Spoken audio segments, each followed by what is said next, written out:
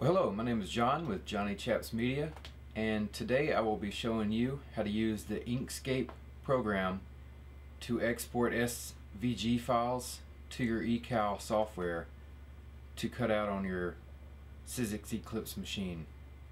I know that's a lot of words, but we'll explain on the computer. Let's go. Okay, so the first thing you want to do is find an image that you want to cut out. So we'll go to Google, go to Images, and since it's close to Christmas, go ahead and do a snowflake. Okay, now when you're looking for images, the InkScape software, when it creates an SVG, it traces whatever an image you load into it. So if you load an image like this, it's going to have a harder time tracing out all these areas due to the different color gradients and the blurriness of it. So when you're looking for custom images that you want to cut out, you want to look for something like this black and white, simple lines.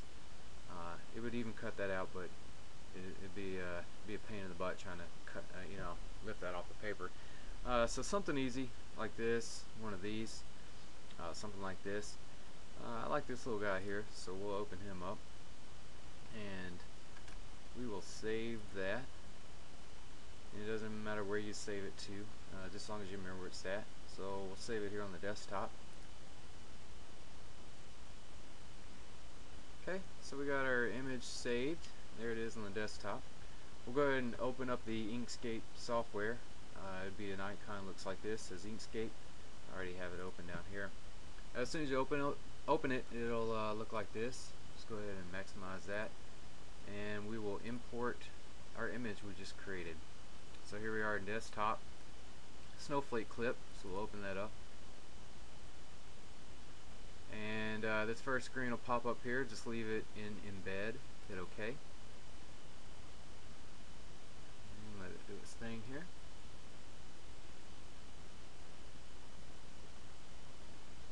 The larger the image, the more time it's going to take. Okay, so here's the image now. You don't even need to touch it, just leave it just like that. Don't minimize it, don't worry about where it's on the page, just leave it exactly like that. Just make sure it's clicked. So if it was, wasn't clicked, make sure you click it and get that border around it so it knows what it's outlining here. So make sure it's clicked, and then you're going to go to Path up here at the top, Trace Bitman, and this dialog will pop up. Leave everything exactly the same, don't worry about anything. You can get into more, like I said, with the images, when it's not black and white, it has more color in it and more gradients, you might have to mess with some of these, but for simple black and white image, you can just leave it just like that and hit OK.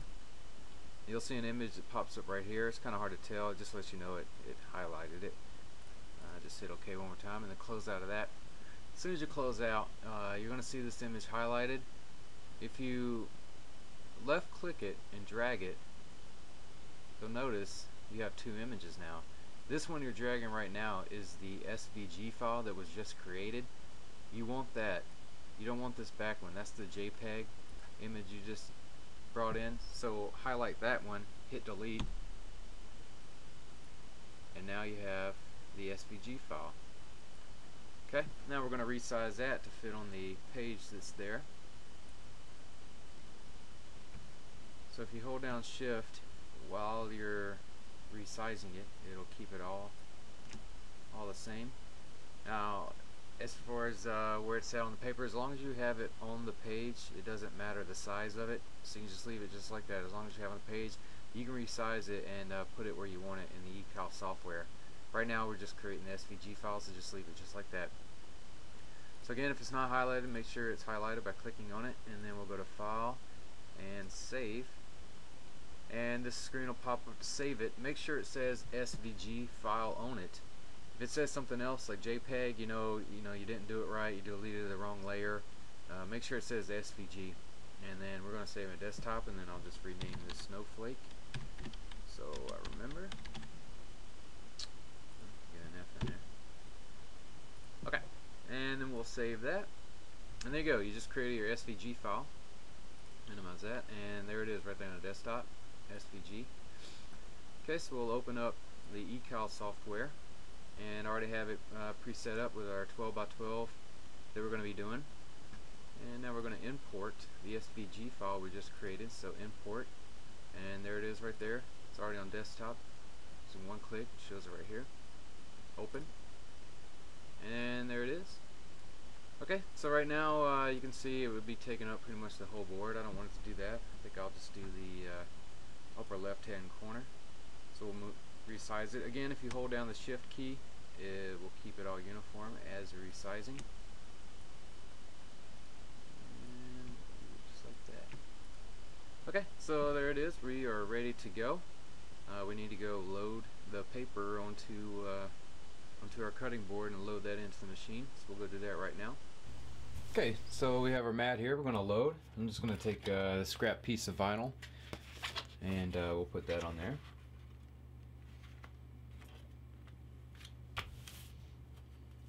Make sure you get it on there straight. Don't want any wrinkles in it. Okay, so we have that on there, and we'll load it into the machine. Make sure it's already turned on.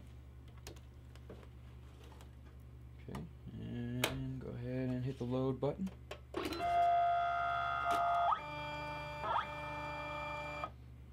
And there you go. And let's cut it out. Okay, so we have the paper loaded. We'll go ahead and cut this out. So we will go to Cutter, Cut with Sizzix eClips. I already have all this pre-set up. You set it up to whatever you're cutting. We'll be cutting vinyl out. So we'll just leave it like that, and then hit Cut and Draw, and we'll cut it out.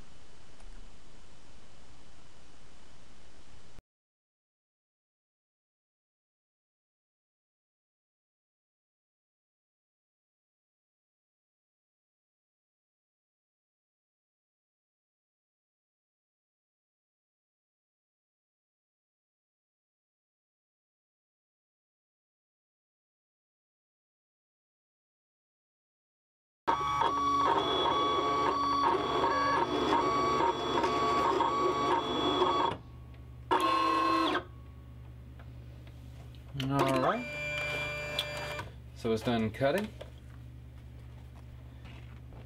You can see there, every snowflake cut out.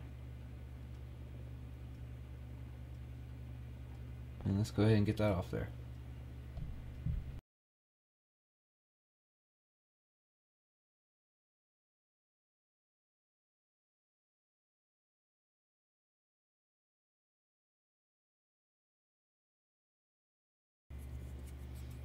And there you have it. Snowflake is cut out. So it's pretty neat. Without the without a preloaded cartridge, eCal software in Sizzix allows you to take any image online and cut it out. So you can put that on the wall, Christmas card, or whatever you need it to go. Alright, so thank you for joining me. This has been John Chapin with Johnny Chaps. Tune in next time. Take care.